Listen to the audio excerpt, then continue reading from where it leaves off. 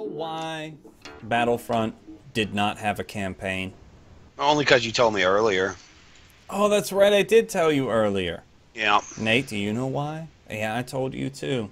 Yeah, we were all discussing. I was there. Okay, so Cameron Cope of Tech Times wrote an article entitled EA Gives the Real Reason Star Wars Battlefront Didn't Have a Campaign. And it was simply because the campaign could not be readied by the time the Star Wars movie came out.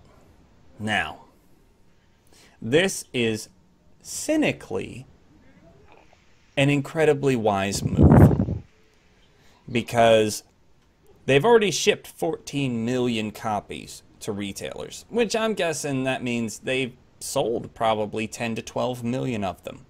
Yeah, for the 8 people who are still playing the game. They did a good job selling the game. And I think timeliness was a factor. I don't think they did a good job selling the game. I think the last Battlefront 15 years ago did their job for them. But okay. No. See, the thing is, I don't think fans of Battlefront and Battlefront 2 bought this game. Maybe a few, of course a few. But most of them were completely disillusioned with the game during the beta. They were like, this is crap. This is not Battlefront. Sure, it's gorgeous, it's pretty, whatever. But pretty means nothing. Why does it matter with the release of the Star Wars movie? A New Hope version 2.0?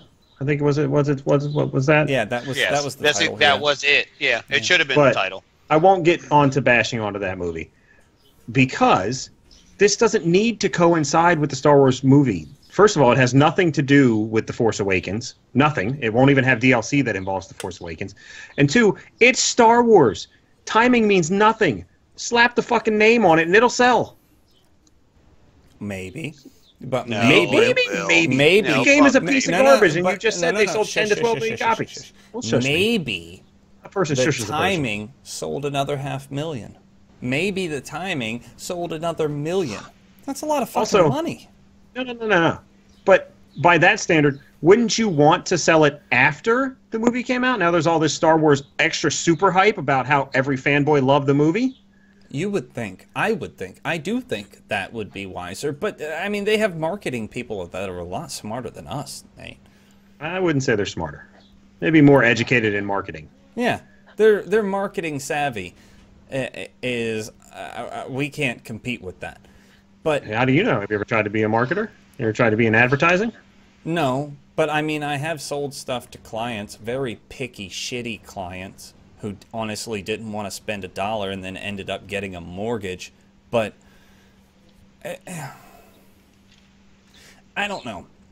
I see why this article was written because it's a very cynical take on Electronic Arts' part, but it's also it's a very smart move. If poor timing would have lost them 500,000, 1 million or more in sales, yeah, fuck that campaign. I don't care if nobody's playing the game 6 weeks later. We got the $60 a pop. We made $600 million or more on this game. Start the sequel. Okay, EA, will stop being so fucking greedy then. Oh, no, they've already confirmed the sequel, bro. It paid for itself. White people, dude. Fucking white people, dude. That's all I gotta say about that. It's fucking white people, I guarantee you. I went to the movie. I didn't see no goddamn anybody. No Mexicans, no black people, no goddamn Asian people. They all fucking white people. But Fat there was a white black guys. guy in the film. What's that gotta do? And there was a chick, too. What's the point, Clay? It's fucking nerdy-ass white dudes, and they just ran out and bought this game because it says Star Wars, and then they were like, this shit sucks balls because it's got no campaign mode. Well, you knew it didn't have a campaign mode before it dropped, bitch, and you still bought it.